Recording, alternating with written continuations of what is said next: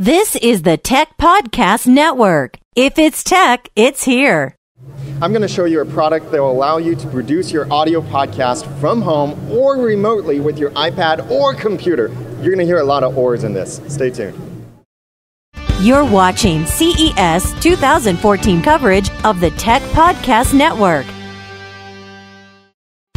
TPN.TV partners include Dropcam.com and their newest cloud-based web cameras. Visit TPN.TV/Dropcam. Hi, I'm Daniel J. Lewis from theaudacitytopodcast.com here at CES 2014 with the Tech Podcast Network, and I'm at the Griffin booth here with Jatan. And thank you so much, Jatan, for demonstrating this product. Thank you for saying my name right. Now, this is the Studio Connect HD. Yes. And I saw this. Right now we see an iPad connected to it, but tell me, what are its connection capabilities? Okay, well, there's a few connections that you can do, and like you said, there's going to be a few ors here. In the front of the unit, we have two combo jacks. That's going to be XLR and quarter-inch input, so that's pretty much anything that you can think of as far as instruments or microphones go. Each one of these inputs is its own individual channel. So the Studio Connect HD will actually support multi-track recording. Each one of these inputs has its own gain knob and phantom power. So if you don't have a powered microphone, you can use that as well.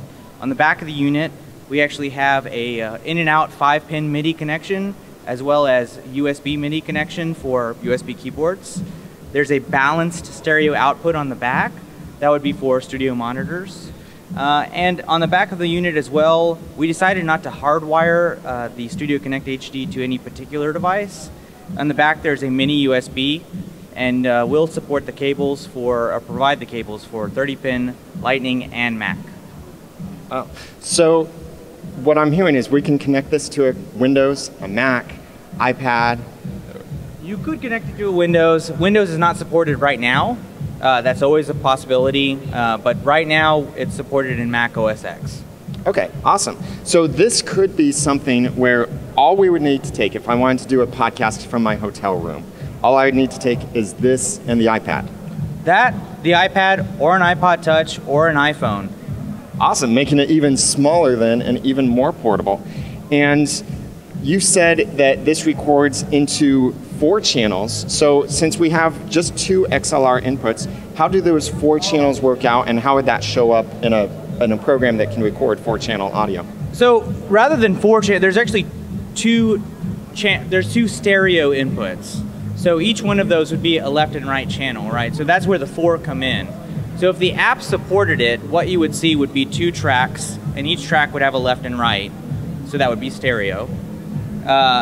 And you could, if the app supported it, you could select which instruments you are using, and you could select 2 instruments at a time. That's where you get the 4 channels from, the left and right on 2 inputs. Awesome, and I know Audacity, Adobe Audition, many apps out there do support multiple channels as long as the device does, and you're saying this is a USB 2.0 device, so it can support all of these things. That's correct. It's an awesome device.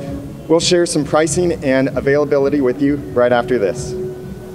Let me tell you about Dropcam. Dropcam makes this amazing camera that's very simple to use. You simply set it up, which is super easy. I say simply because it is simple to do. You set it up and you can be live streaming either a public or a private stream. This works great for family events, for security, for monitoring your children or your pets while you're gone. You can access the stream through a computer, through a mobile device like an iPhone or an Android phone or a tablet. It is really easy and affordable for you. Check out tpn.tv/dropcam for more information and to order your own. That's tpn.tv/dropcam, and you'll discover how easy it is to set up and get up to 30 days of recording. tpn.tv/dropcam. So Jatan, the iStudio Connect HD looks amazing. Tell us about pricing and when we can get it, where we can find more information about it. The Studio Connect HD should be available fall of this year, that's 2014, and we're looking at a price point of about $199.99.